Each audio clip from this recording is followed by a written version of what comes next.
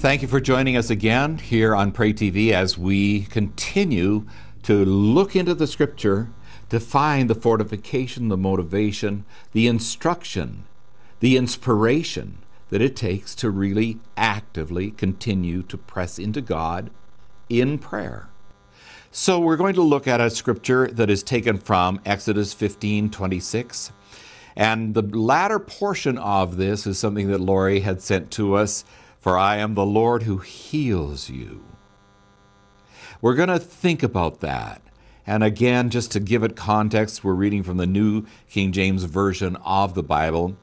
And it says, "If you diligently heed the voice of the Lord your God, and do what is right in his sight, give ear to his commands, and keep all his statutes, I will put none of the diseases on you which I have brought on the Egyptians, for I am the Lord who heals you." This is God's plan for us to be able to walk in. God really does desire for us to be able to be whole. There are so many scriptures that talk about it. And please don't take me out of context to think that somehow if somebody is suffering from some illness that there's something wrong with them. It's not that way at all. We know that we suffer in many different ways at many different times. And it's just a part of our Christian walk to be able to slog on through some of those things and keep faith in the Lord who has promised that he says, I am the Lord that heals you. So we need to have that confidence even in the midst of times when there is testing and when there is struggle. But God really is able to really deliver us, and he's able to heal us, and he's able to transform us.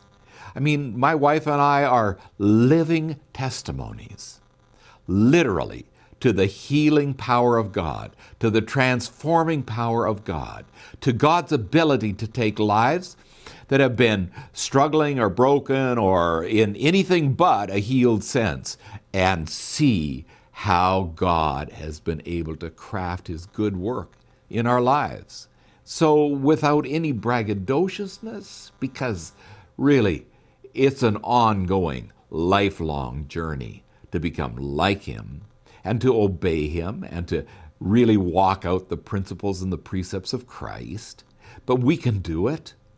We are not called to this walk or called to this life to just leave us kind of in limbo, hanging out there, just kind of drifting along.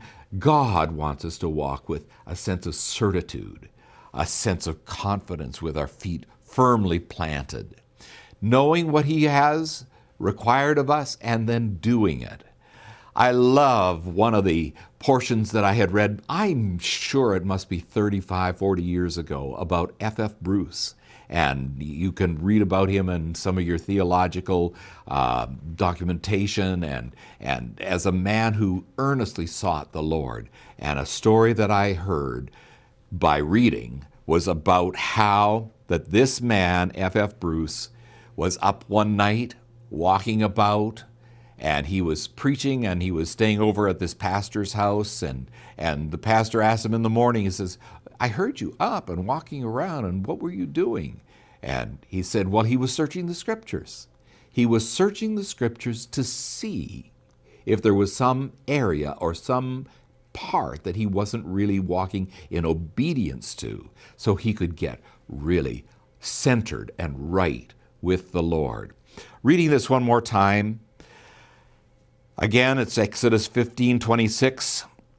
If you diligently heed my voice, the voice of the Lord, your God, and do what is right in his sight, give ear to his commandments, and keep all his statutes, I will put none of the diseases on you, which I have brought on the Egyptians, for I am the Lord who heals you. Holy Spirit, we thank you that you are in this process of healing us. We thank you, Lord, that you are healing us, whether it's clear and evident or whether our bodies are struggling for life and living. Lord, you're in the process of healing us because you're taking us and conforming us. And you're making us more and more into your image, more and more into the likeness of Christ, more and more into that whole being that you have purposed and intended for us to be. And so, Lord, we praise you this day. You are the God who heals us. And Lord, I'm going to come into agreement right now with some who are watching, who may be struggling physically or in some other area of impairment or some other area where you do not feel well, you do not feel whole. I agree with the Word of God concerning your life, that God is your healer. He is your therapist. He is the great physician. He is the author and the finisher of your faith and your life. You can walk in that assurance.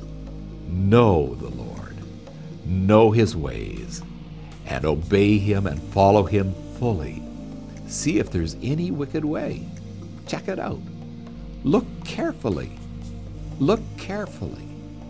See if there's something that might be hindering your becoming like Him. You're allowing that holy nature of God to just move through you. And if there is, just simply repent. Be changed, be transformed, become more like Him. For I am the Lord who heals you. God bless you.